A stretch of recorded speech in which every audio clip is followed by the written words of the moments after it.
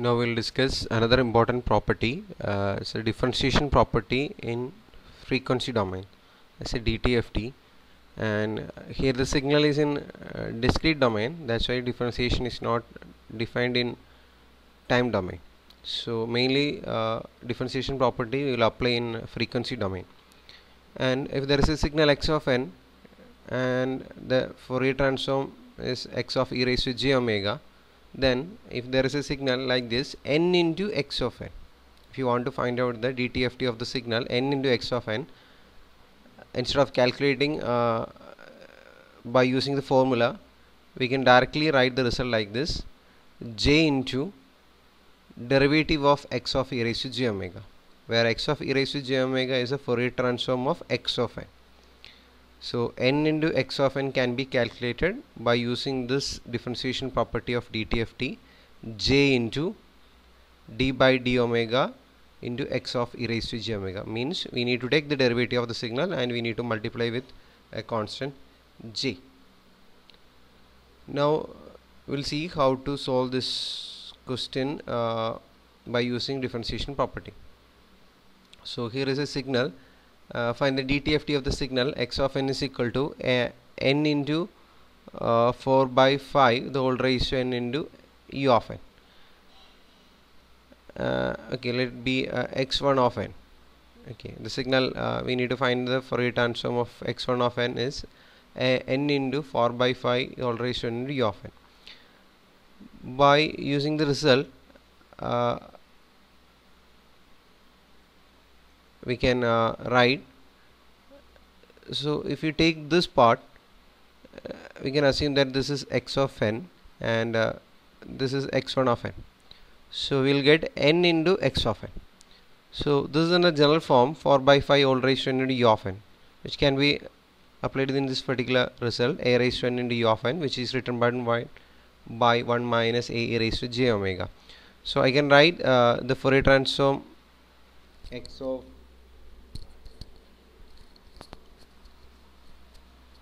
of e raised to j omega, x of e raised to j omega is equal to 1 by 1 minus 4 by 5 e raised to minus j omega. This is the Fourier transform of this part, 4 by 5 raised to n into e of n, which is written as x of n. Now we can see that we need to find the DTFT of the signal n into x of n. That is our x1 of n, this much part indicating x1 of n.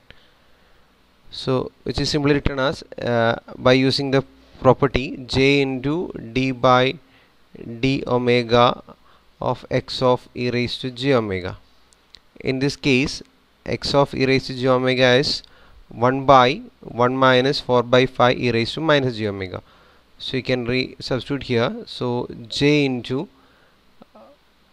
this time I can write 1 minus 4 by 5 e raised to minus j omega the whole raised to minus 1, and we need to find the derivative of this d by d omega. So I can expand this. So j into minus 1 into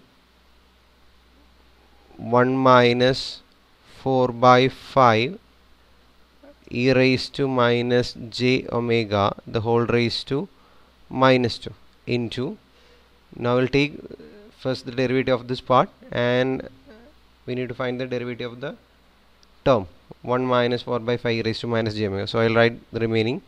So it becomes minus 4 by 5 into e raised to minus j omega, and here the variable is omega, so again we need to write one more term, so into minus j. So I can simplify this. So there is a minus here and minus, so minus minus becomes plus, and there is a j term and here also one j term. J is an imaginary term, so if you multiply j into j, it's again minus 1 into minus 1, so we'll get 1. So the answer will be in positive term. So you can write the final answer like this. So remaining term is 4 by 5 e raised to minus j omega, and this term I can move to denominator, so this minus 2 becomes plus 2, so divided by 1 minus 4 by 5 e raised to minus j omega the whole raised to 2 or all square. So this is the final answer. So very important property, mostly in exams they will ask this question, is in the form n into x of n. If you directly do this, it's very difficult to simplify the summation, so always prefer this differentiation property. When there is a signal n into x of n, try to write like this.